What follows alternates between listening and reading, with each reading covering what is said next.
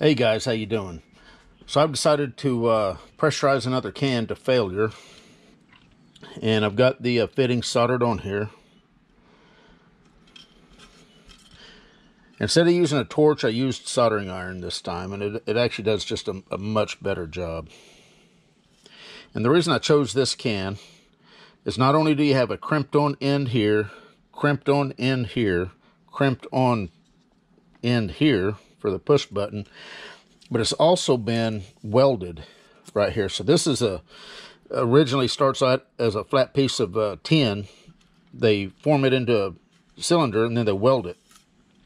So it's going to be interesting to see, what ends up giving up first. So pretty much the same as the last one. I'm going to hook my 6,000 pound nitrogen bottle to this. Got a pressure gauge.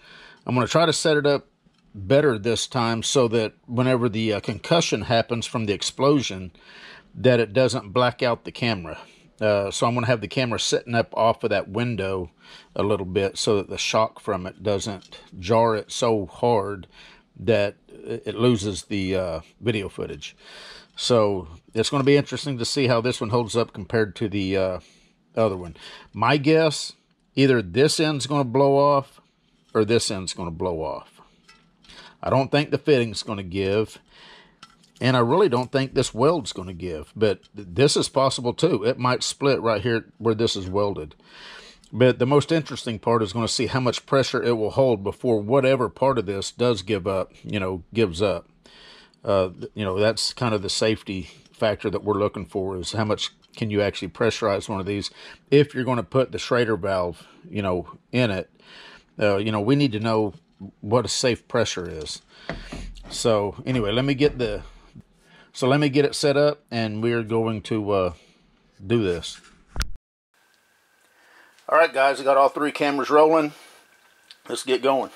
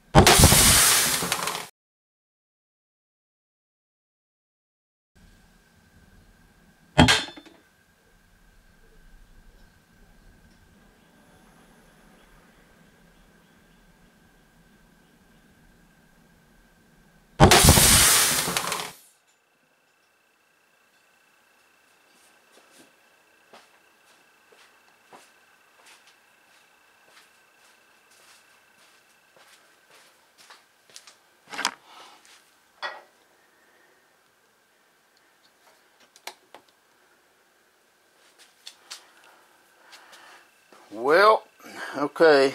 I guess I'm going to have to do something about the light, it looks like.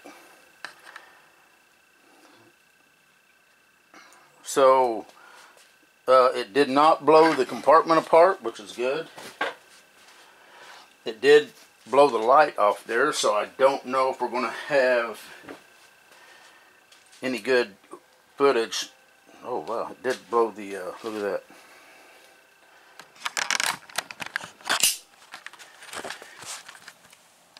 did blow the side out.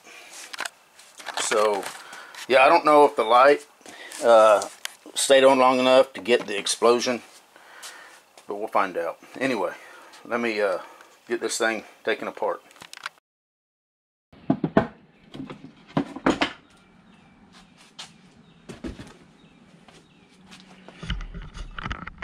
Well, okay, so the bottom end stayed intact, but it's the top end that blew off. And of course it ripped, look at that, it ripped the fitting off.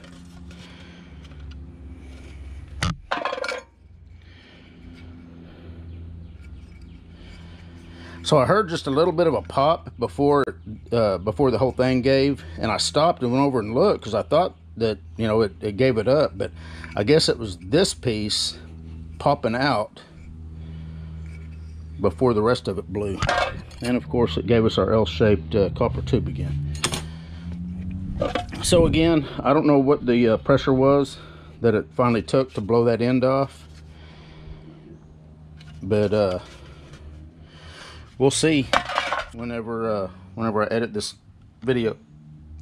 Anyway, another can. As you can see, the weld hung in there.